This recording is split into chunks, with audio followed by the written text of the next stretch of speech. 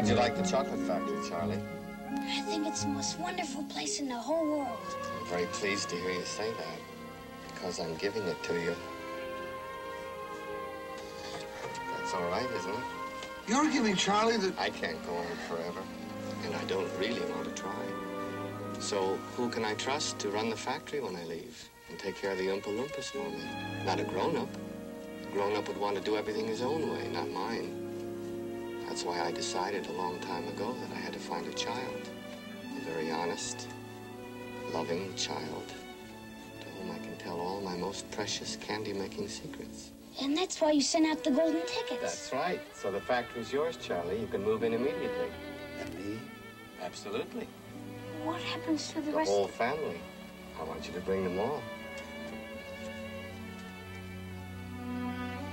But Charlie, don't forget what happened to the man who suddenly got everything he always wanted. What happened? He lived happily ever after.